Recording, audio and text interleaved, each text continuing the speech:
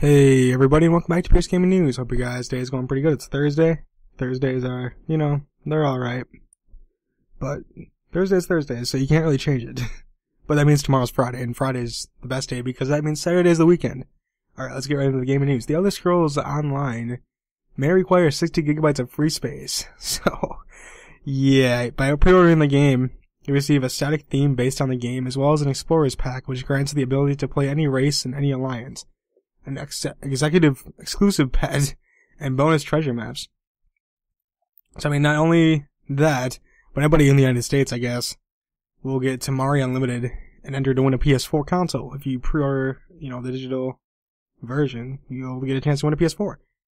And yeah, the last piece here is PlayStation Store listed it as 60 gigabyte minimum save size is required, suggesting it would be a pretty big download, For the PC version requires a minimum of 80 gigabytes. Now I don't understand how it's so much, because, to be quite honest, I mean, half the games on the PS4 aren't even that big. Like, they're like 40 to 50, but 60 is really pushing it. I thought 50 gigabytes was max on a Blu-ray. And this is an online game after all. It's not like anything's gonna be special with it, I don't think. I mean, unless the game's gonna look amazing, which I don't know if it's gonna look absolutely gorgeous like any other game out there. But what I'm kind of getting at is this is really gonna, this is gonna push games to even be higher gigs. We're gonna have to get like 4 terabyte hard drives to play on the PS4. Hopefully this isn't leading to a trend. I mean, probably the more gigs on a disc, the better the game's gonna look and the more it can include, which is always a good thing. I like to get the most I can out of games, so I guess we'll have to see. I mean, 60 gigabytes, that's only a rumor. It's not even confirmed, but it suggests there's 60 gigabytes. So I guess we'll have to see if this is real or not, but look forward to that game, I guess, coming out. And this is pretty interesting. I'm a big fan of the Uncharted series. I'm sure you guys know that already. There was a trilogy listed for the PS4 for, on a Swedish retailer called CD. C-E-D-E, CD. It's a remastered. The page has been taken down, and the product description said Uncharted 1 through 3 in HD. More information soon. Now, I thought Uncharted 1 through 3 on the PS3 was in HD already. Pretty sure it was in HD.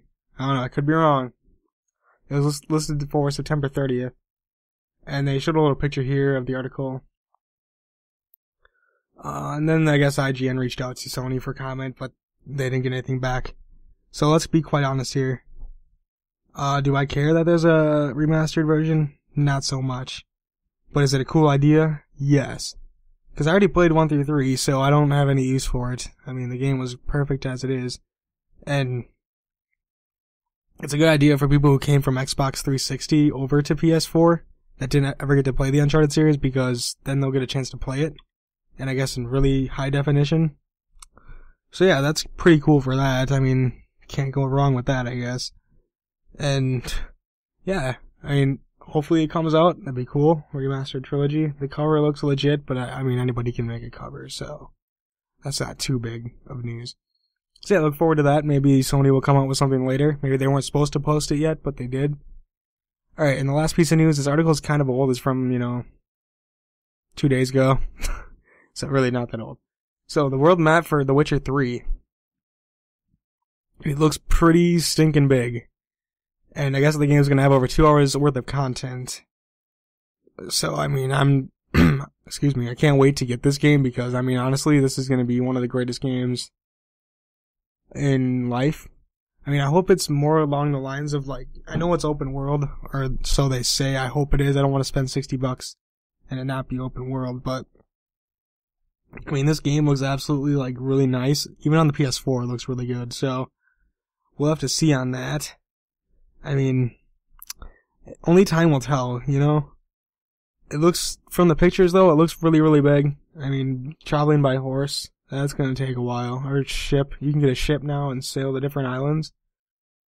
I mean, sometimes I know, when they make games, 200 hours, 400 hours, it gets boring after a while, don't you think? I honestly think it does, so.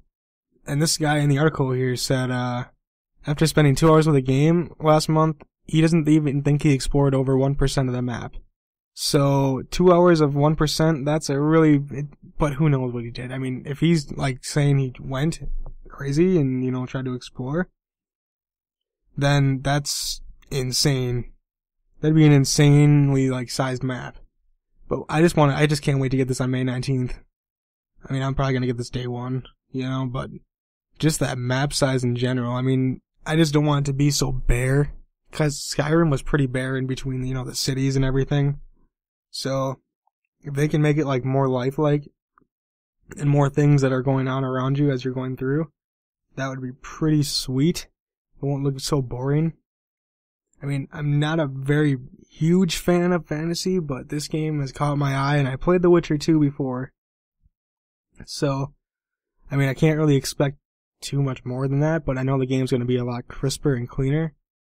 So yeah, I mean, I really like medieval games, and I hope this game turns out to be pretty cool. I know it's a fantasy medieval style, but same difference, you know? But yeah, I hope they say the map is as big as what they say it is, because that would be pretty awesome. But yeah. Alright guys, make sure to like, comment, favorite, and subscribe, and follow me on Twitch, Twitter, and Facebook. I'll talk to you guys tomorrow. Have a good one.